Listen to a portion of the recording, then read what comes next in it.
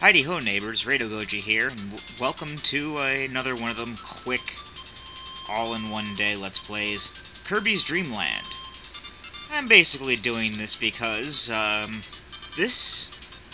I mean, I don't have it right now, but this is my 100th video. Yeah, a lot of people don't care too much about that kind of a benchmark, but, I'm still kind of bright-eyed and bushy-tailed on this whole YouTube thing, and, I know the update videos are counted toward this total, but that's a small oversight that I'm willing to overlook. Let's start Kirby's Dreamland.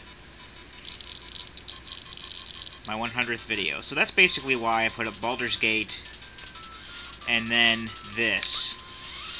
And then once this is done, I will... Well, actually, this is the day before, but, you know, I'm really excited for it, so I decided to go ahead and, yeah,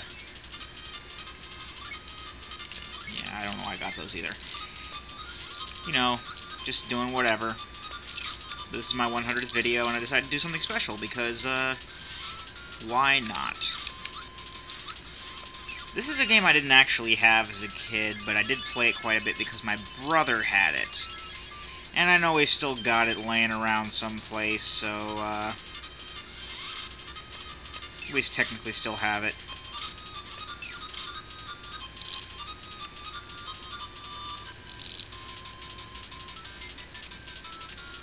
But yeah, it's Kirby. There's really not much needs to be said about Kirby.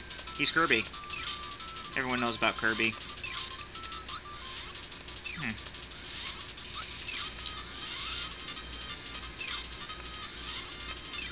So yeah, once I've posted the Kirby Let's Play, it's probably going to be 2 or 3 parts at the most. But who knows, I might be surprised and have like 5-parter on my hands. We'll record the new Zelda and put that up later.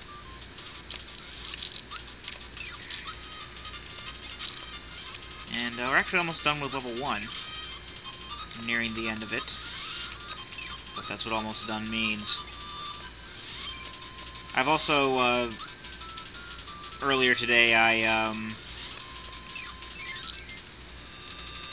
recorded the next 3 parts of Baldur's Gate earlier today, parts 40 through 42, just on a whim. And I decided, well, I'm coming up on my 100th video, why not do something special? So I, decided to do Kirby.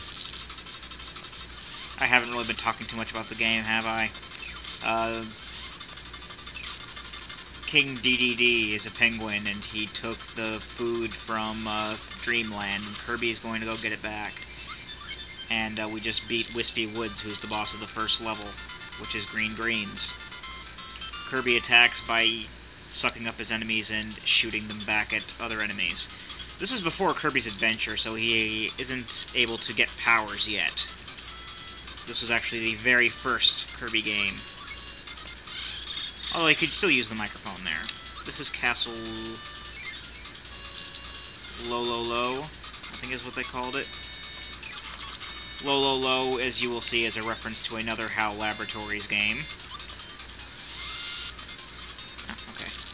Also, if you just swallow enemies, they'll just go away.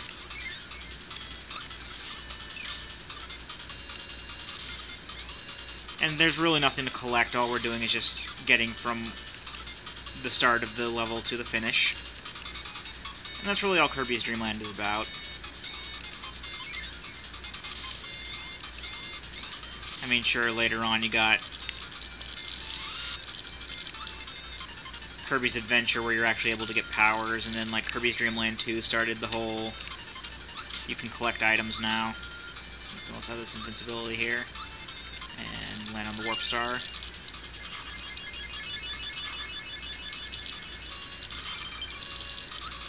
There's your reference right there. That little dude pushing the boxes, if you don't know, is Lolo. Or Lololo, as he's called him, as the instruction booklet called him. He was in his own game series, actually, for the NES, called The Adventures of Lolo, and it was basically, block pushing puzzles. And it was fun. I don't know if anyone had played the Windows game like Bolo's Adventure or something like that. It's basically the same thing. It was based off of Lolo. Okay, that was unnecessary.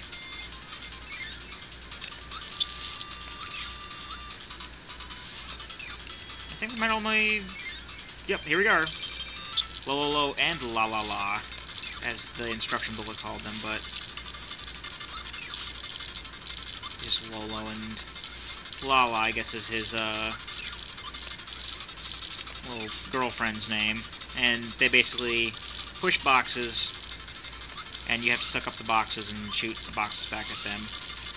These guys have been, redone in many later Kirby games, and, of course, you know, Wispy Woods, who is the big tree that we fought in the last level, of course, has been redone to death in the Kirby series, but Lolo has been redone as well, and he has a few tricks up his sleeve. Like sometimes he'll bring out spiked balls in some of the later games. Not in this one though. In this one it's just the boxes. So we're going on to stage 3, Float Islands. It's in the island level. Water. It's also part of mostly a water level too. Luckily, there's no sewer level. This is a very short game. There's only 5 levels to it. So we're just about halfway through. And we're only a little past 7 minutes, and now I'm getting hit like crazy. I'm not going for a no death run or anything like that either. I'm probably going to die at some point. Sooner, probably, rather than later.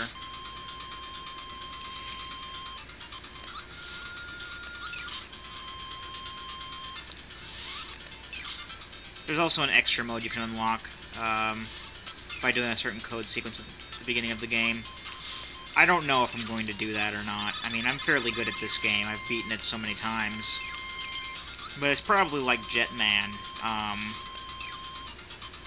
mean, even at the end of this game, you'll see the,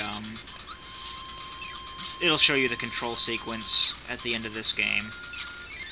When you beat it, it'll show you the code to put in, to unlock the harder difficulty. Like, Jetman did. But, yeah, that sentence ran around circles. Anyway, actually, after I did Jetman, I contemplated doing a very hard mode run. But the problem with that was I'm not that good at Jetman, and as it turned out, in very hard mode in Jetman, you can only get hit once before you die. And I said no, I'm not going to do that. But I'm fairly sure I'm not gonna. I don't really feel like doing the. I don't really feel like doing the extra mode in this game, the hard mode. We just picked up some curry. I think the instruction book will just call it spicy food because little kids in America weren't overly.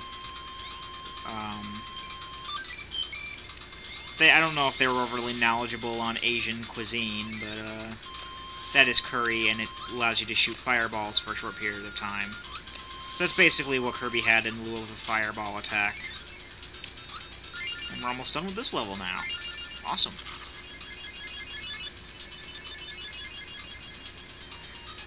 Gonna get caught in a whale.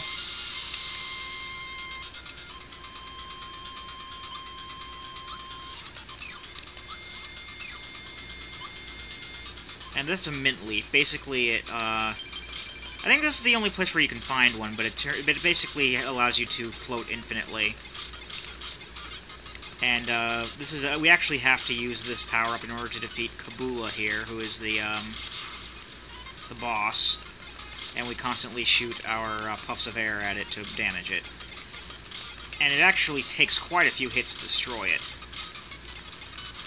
It's basically just a cannon attached to a blimp. And it's gone now, so, yeah, on to Stage 4, Bubbly Clouds. Thought it was going to take a little longer to beat this game, but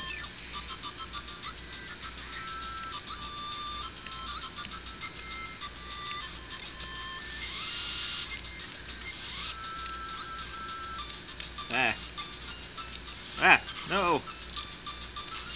I hate Scarfies. Who knows how long it'll take us to, I mean, this is definitely going to go into a second part. I mean, I'm fairly sure that I can't beat the game in 4 minutes.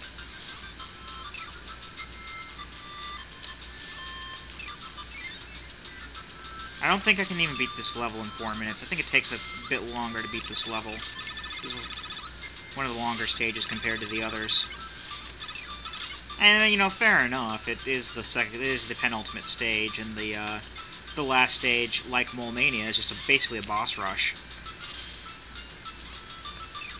Although, you know, Kirby Superstar and other games like that, they have, like, truncated versions of this game. In Kirby Superstar, it was called Spring Breeze, and it was basically just a truncated version of Kirby's Dreamland. And they, like, took out Castle Lo altogether, and integrated it with our first death. They basically integrated the Castle Lo stage with the Float Island stage and cut out the Kabula boss battle. And then in the DS version, which is awesome, Kirby Superstar Ultra is awesome, and you should buy it.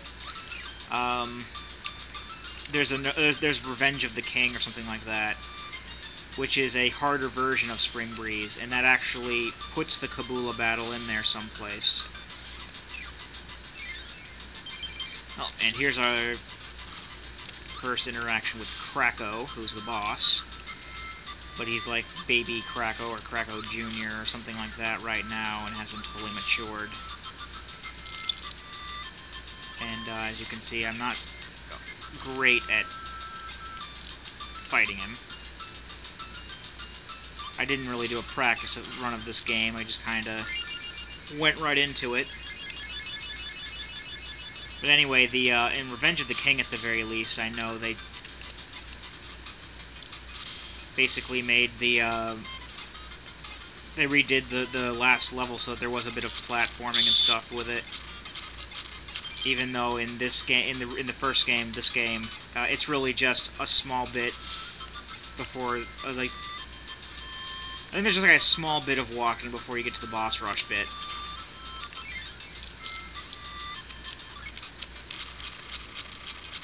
We're now in the nighttime phase of the level, which means we're almost done.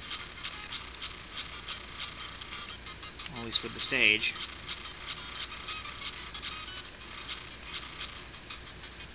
Use the curry to blast through those blocks. And basically we just go up.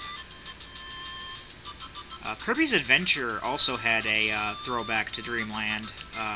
The last stage, I think, before you fought King DDD is a compilation of bits from all the levels of from Dreamland, and you don't fight any of the bosses.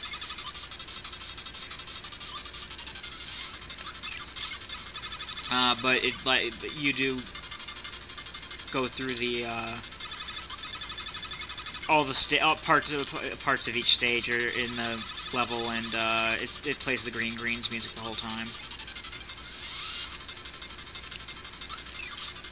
That was unintentional. I think the key to Kracko is staying in the air as much as possible, because you're really vulnerable on the ground. But also keeping on the other side of the screen is a must.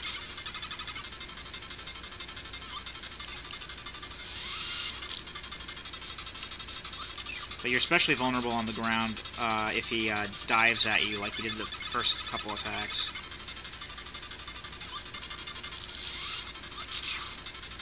Oh. That was really close.